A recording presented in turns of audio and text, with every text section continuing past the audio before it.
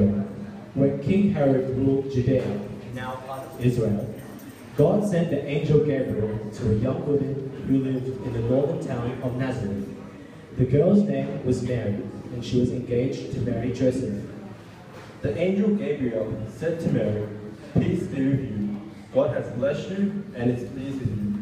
Mary was very surprised by this and wondered what the angel meant. The angel said to her, "Don't be afraid.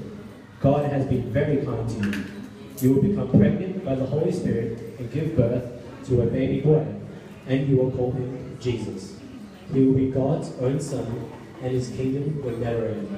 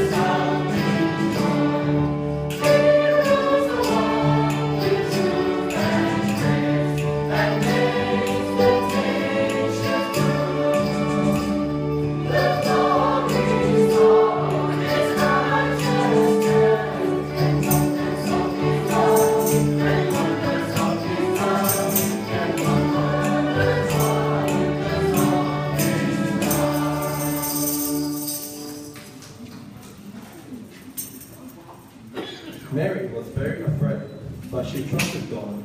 Let it happen as God chooses.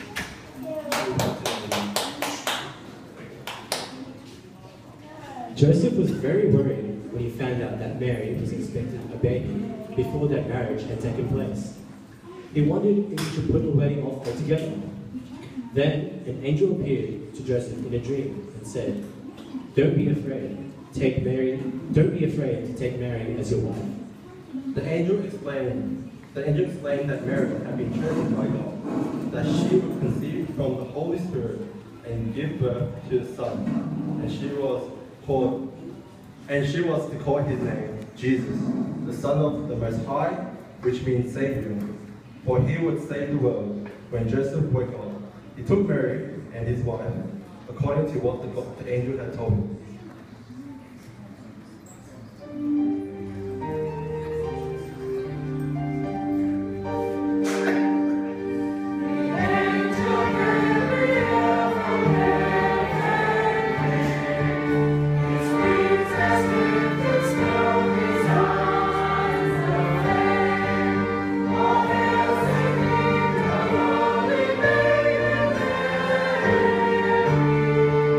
Most high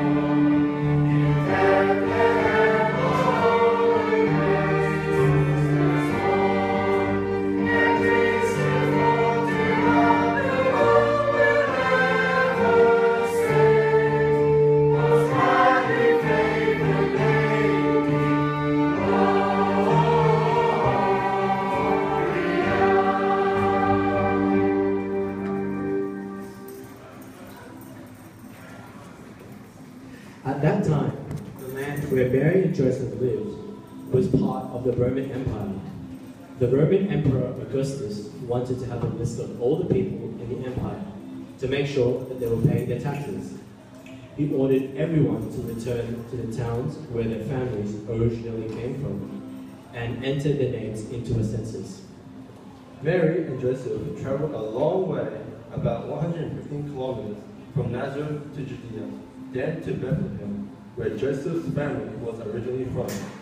They traveled very slowly with the help of a donkey, because Mary's baby was due to be born soon.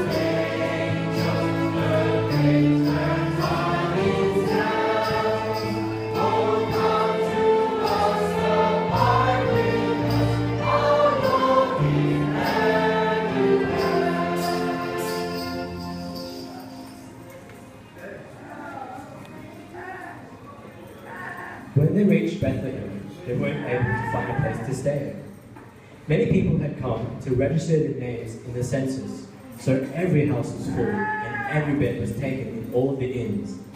The only shelter that they could find was a cave where they stabled animals. In this humble place, Mary gave birth to Jesus, the Son of God. He was laid in the manger where the animals ate from.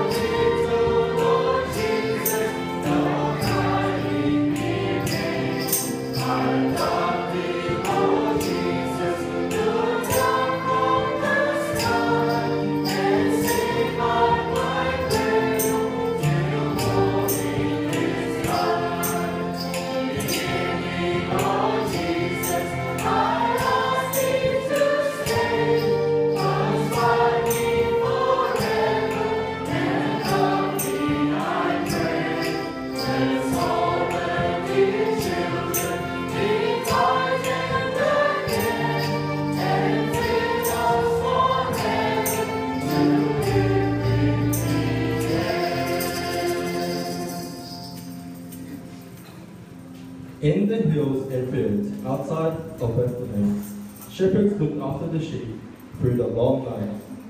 As the new day began, suddenly an angel appeared before them, and the glory of God shone around them. The shepherds were very, very scared, but the angel said, "Don't be afraid. I have very good news for you and everyone. Today in Bethlehem, a Savior has been born for you. You will find the baby lying in a manger." Then many more angels appeared, lighting up the sky. The shepherds heard them praising God, singing, "Glory to God in the highest, and peace to everyone on earth."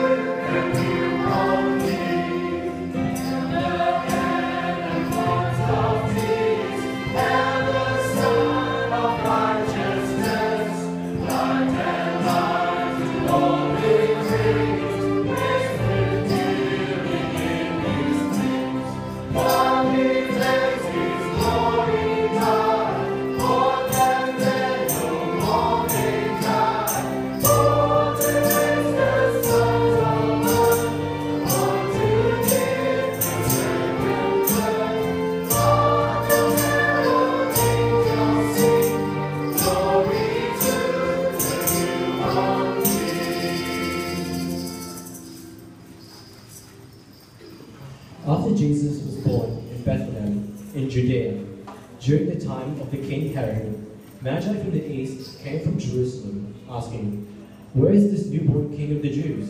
We saw his star as it rose, and we have come to worship him."